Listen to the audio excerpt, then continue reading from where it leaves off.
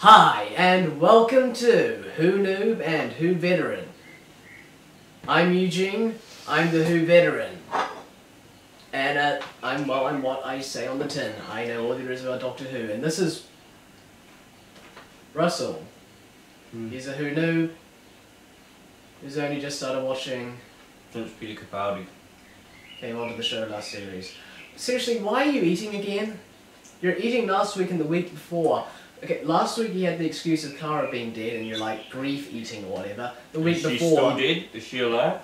And then the week before, I don't know what the excuse was then. I was hungry the week before. Okay, so last week was then grief eating, and now what is it this week?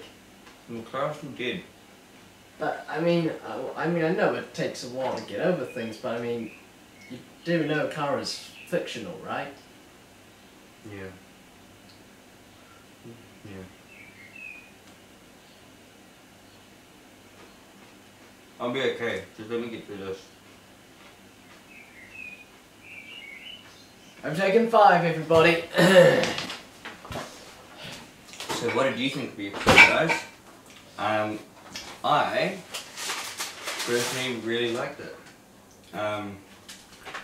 Yeah. I was confused the first time I watched it, but it definitely had rewatchability. Oh, you hypocrite.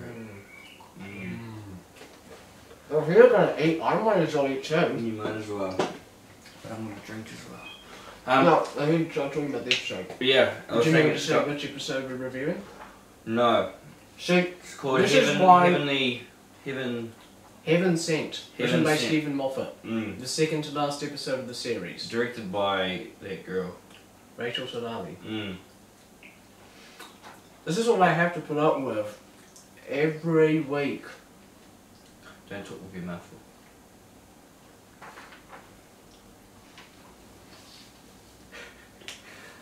So I like the episode. I thought it had lots of rewatchability, especially with watching it the second time. So I can say that, and I know what I'm talking about. It definitely helped watching it the second time. Did you find that? Yeah, I mean, I got most of it the first time round, but it was... I was quite tired the first time I watched it. But. There were a few little things which I picked up on the second time, which I didn't the first time though, so, yeah. Yeah. Now, there were questions I had though. Did you have questions?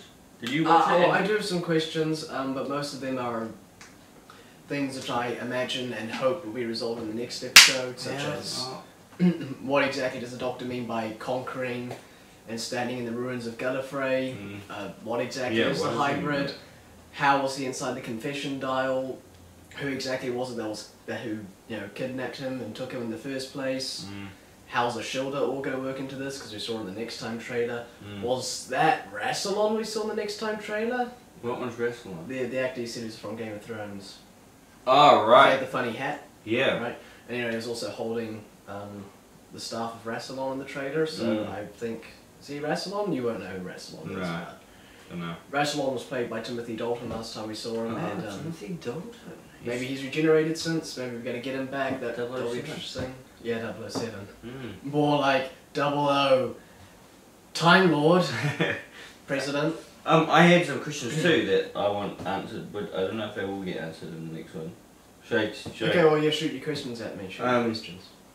Why didn't the ice wall restore? Yeah, I had that question too, because all the rooms supposedly restored. Hopefully that gets answered. Stephen Moffat, I hope you add that. I know it's too late now. You're a week out from showing the episode, but yeah. Well, yeah, I hope there's something next week addressing that. I mean, there was also some other things like the Clara painting aged, and also the writing bird stayed on there until like the very last second when he rewrote it. It's like it seemed a bit inconsistent, as in when rooms exactly reset and stuff. And then the Doctor. This is quite dark and deep. So is the Doctor now a clone of his original self? I'm guessing he is. Like, each time the actual Doctor's dead. And now the show's continuing on with a copy. With a copy of him, because... Doctor Copy. Yeah. That doesn't have the same ring to it, does it? No. Doctor Who? No, Doctor Copy. Yeah, Doctor Who? No, Doctor Copy. Yeah. Doctor Copy. No, it's Doctor Who. Yeah, okay. So, but yeah, so he must be dead. But yeah, it's one of those big... like prestige sort of thing, you know, like in the Well, actually, spoiler alert. Like that. Let's not spoil the Prestige for those who haven't seen it. yeah, no, that's why I said spoiler alert. Yeah, let's just let's Okay. we're reviewing Doctor Who here, not the Prestige. Okay, but you know what But I mean. talking For about- those of you that have seen the Prestige, you know what I mean. However, though, talking about Christopher Nolan films, this kind of reminded me of Memento a bit, this whole episode. Yeah. Which is weird, because last Christmas made us think of Inception. Mm. So, like, Stephen Moffat copied Inception, now he's copying Memento. It's like, Yeah. does he have an obsession with Christopher There's Nolan some or something? originality, mate. Well, okay, he's not No, ripping I'm off. joking. Well, Last Christmas was borderline ripping off, but this wasn't ripping off. Mm, no. But still, it's just funny that he's done 2 episodes in a very close amount of time, which are a bit like Christopher Nolan films. Mm. Very good. I might have one later. Yeah. Yeah. Wait, Definitely solo Memento. first. Solo Mm. first. Mm. You just had me on about it. Mm. Definitely Memento. Yeah, I got that feeling. Yeah. But overall, did you like it? Yeah, I enjoyed it. Again, it depends how the next episode resolves everything. Yeah. I mean, one of my biggest worries coming into this episode was how are they going to make this feel like a 2-parter where one episode's just the Doctor and then the next episode's got a full cast, but they've definitely made it one whole story. This is definitely... Moving into something else. Well, this is definitely the same continuous story because I can't give this episode an out of 10 score or anything or any kind of final verdict because there's just too many lingering questions and plot lines and stuff for me to really properly have an opinion. The thing is, I feel like Stephen Moffat sort of goes, ah, yep, this is a 2-parter, yep, and we'll leave him with all these questions, but by the time next week comes around, they're gonna forget all those questions, and we'll just brush those questions under the rug a little bit. He does seem to do that a bit from time to time. It does kind of annoy me. He hasn't been so bad at it since. Actually, no, I take that back. He brushed a lot of stuff sort of to the side like that in the series final last year with Dark Water, Death in Heaven. There was a lot of stuff in Dark Water which just got dropped in Death in Heaven, so yeah, he's still currently bad at it, but so far this series he's been good at not doing that. Admittedly, he's only written one story so far, which was the opening 2-parter, and then he co-wrote The Girl Who We Died did have some and questions decided from on the that 2-parter. that one where they're in the one about the sleep, going to sleep. But that was Mark Gatiss, and that was a 1-parter. That was true. We did have some questions about that though. Yeah. But yeah, overall I did really enjoy it. Capaldi was great in it. He was. They said the word arse in it, which is... Yeah. I don't think that word's ever been seen in Doctor Who before. There's been a bit of swear words that haven't been in the show before this series. We also had the B word that rhymes with witch, back in The Witch is Familiar. Bitch? Yeah, I was trying to not say it, but Oh. there you go, you just ruined it. But yeah, we had that, which I think has been seen in the show before once or twice, but still it's very rare to get language like that in Who, so... It's kind of like last... Hasn't every time it been Clara who says it? No, it was Missy who said it in The Witch is Familiar. No. But yeah, this series overall has been a lot more kind of darker and more violent and stuff, which I quite like. It's sort of like, they've just kind of The gone... violence in this one was pretty intense. Yeah. And it was dark intense, like, it was like, oh, this is some Yeah, this was a really You know, creepy like him- episode. I mean, I haven't... him killing himself. to come back alive. But it wasn't him. Yeah. Yeah, it's kind of... Yeah. Yeah. Yeah, I mean, there's a lot I could say on this episode, but the thing is, though, I don't really want to say a lot on it, though, until I see how it all turns out in the next episode. Yeah. But yeah, if I have one really substantial kind of thing to say now, without us knowing what's happening next week, would be I think the opening, the pre-title sequence should have been a bit different, because you know how you get the narration from the Doctor and then you see just like the hand come down and then fizzle away and then the new Doctor appears. Yeah. That's the opening. Because of that, I instantly came to the conclusion that what was going on was actually going on within those first opening 5 minutes. I instantly... Did you work it out? Yeah, the first time I watched it, I was like, I bet that's the Doctor and he's going to just repeat the events of this episode over and over again. I bet you a million that's what's going on. That's why he's the Doctor Who veteran. Yeah. Who veteran. The Who veteran. Thank you. Yeah. But... Because I didn't get it. I didn't get that. Yeah, well, I was going to ask you that. Did you figure that out? Yeah. So it came as a surprise? Came as a surprise. Okay, so it's probably just because I'm so used to watching Doctor Who and other films like Memento and The Prestige and Inception that I'm probably used to looking out for things like that, whereas most people probably aren't. I think I should just start watching lots of Christopher Nolan films, and then I'll be able to pick up everything that Stephen Moffat's going to do in the future. Yeah, it seems like it at the moment.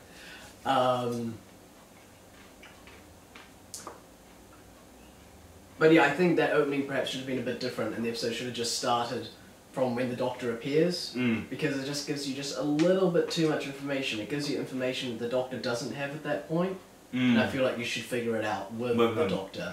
Whereas otherwise you've got information that he doesn't have, and it gives the audience sort of like an unfair advantage almost.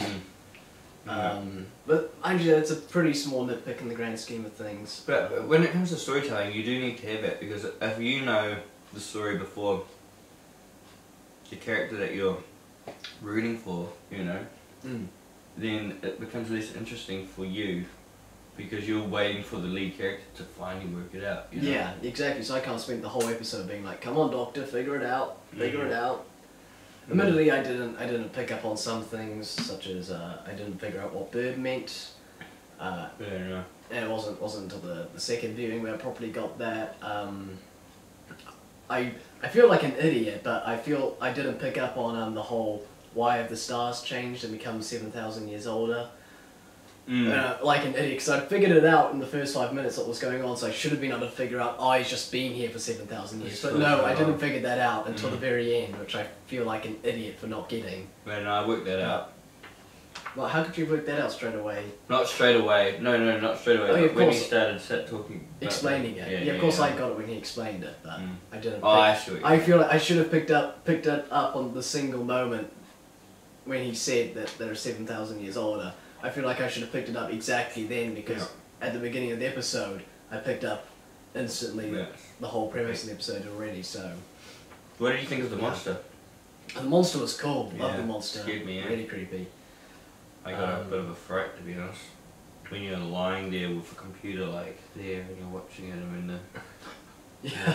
Yeah, I bet. Did you have headphones on? So I was watching it on the TV, but yeah, it still gave me a fright. And so it was really creepy in some bits, and some really good music in this episode too.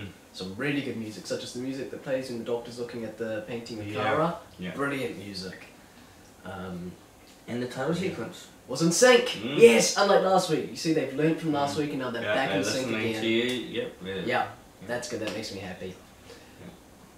Yeah. But yeah, that's really all I can say about it until we see part 2 next week. I thought Capaldi did a good job of... He did a brilliant job. Yeah, and I liked the way... I think it was written well with the way with the chalkboard, so it wasn't, you know... So there was communication, and we could... For me, who didn't work out the premise at the beginning with him, it was a way for me to work out the premise along with the Doctor, and you know, by having his thoughts go on, you know, his thoughts happen on a chalkboard. Yeah, that was cool. That was, in the TARDIS. That was in his, what did he call it? He called it his storage room. His storage room. Which is funny because that's just like the Mind Palace for anyone who watches Sherlock, which is Stephen Moffat's other show. Right. And Sherlock has this little place in his head that he calls his Mind Palace, and he imagines a palace with all the things that everything that he knows in his head. And he just goes there and finds everything, and I'm like, oh, so the Doctor has his version of that called the storeroom. It's like Moffat just taking ideas from one show and just planting them in another. Yeah. Normally I would crossover that. That's probably never gonna happen. Part of me wants it, part of me doesn't. I want it as long as it's not canon. Well, it would have to be in Doctor Who. Do you know what I mean? It would have to be in the Doctor Who one where Doctor Who goes to the time of Sherlock and they have Sherlock Holmes. Yeah. Benedict Cumberbatch in the Doctor Who. You couldn't do it in the Sherlock series, do you know what I mean? It would have to be like a comedy special episode or something, just on the net or something. Yeah. But anyway, I like the storeroom. Usually I don't like it when Moffat just takes ideas from one place and just shoves it somewhere else, but as I've said before, I'm alright with reusing ideas as long as you come at it with an interesting new perspective, and although he didn't really do it differently, it just kind of makes sense for the Doctor to have a similar thing to the Mind Palace. It just worked, really. I really like and it was really well implemented in the story, and you kind of needed something like that for an episode which only has one actor in it. That scene was brilliant too, where he was like, he first goes there and starts talking about if you want to slow down time, focus really hard, you know, on your thoughts, and then you see everything slow down and as he's falling out the window. Because I've had that thought, like myself, like it's something that I sort of related to. I was like, yeah, if I think really hard about this, or concentrate on the things going on around me, time will slow down. But really, time doesn't slow for anybody. But you know, you get that sort of sensation. And yeah, I thought that was cool because I could relate to it. It was kind of a cool thought to play with. And that scene was done really well. Yeah. How he's like, he's falling, he's like, and then you think you're working out what the hell's going on, and he's like, that's what I'm actually doing right now. Yeah. I'm in, you know, the storage room, and yeah, it was cool. Really good scene. I don't know if I explained that well, but yeah, good scene. Yeah. Yeah, good episode overall, and hopefully it can continue on this high level of quality into part 2, and hopefully we can get the finale, and the finale is over an hour long, which that's exciting. And we're finally going to get to see Gallifrey for a whole episode with a modern day television budget. That's really exciting to me. It's a long time Doctor Who fan. And Maisie Williams is in next week's episode again. What's the character called again? Me. Me. The hybrid is me. Oh, the hybrid is me! That's what we want to talk about. The hybrid is me. Now.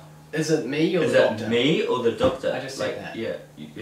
What do you mean? You just said what? I just, there's nothing else we can say now because we've asked the question and there's nothing we can really add to that until we get next week's episode. Yeah, true. There is one other thing I wanted to mention, which I forgot, which I should have mentioned before. We'll mention it then. Is how the hell did he have the confession dial? The confession dial. I just asked that earlier too. Oh, you did ask that. Sorry, I missed. See what I mean, don't you? Struggling. We'll see you next week for the series final. Well, that makes me sad. It's been a really good series. We've got the Christmas special after in 2 weeks too. But Star Wars is between the series final and the Christmas special. Star Wars! Oh. Should we start up a show called Star Noob and Star Veteran? But we're both the veterans, I feel. Okay, tell me who Darth Revan is. Darth Malak. We'll see you Darth next Bane. week. Darth Bane. That's the guy from Batman. Nope. With a suit on. Nope. Well, okay. Yeah, no. We'll see you next week. Same time, same place.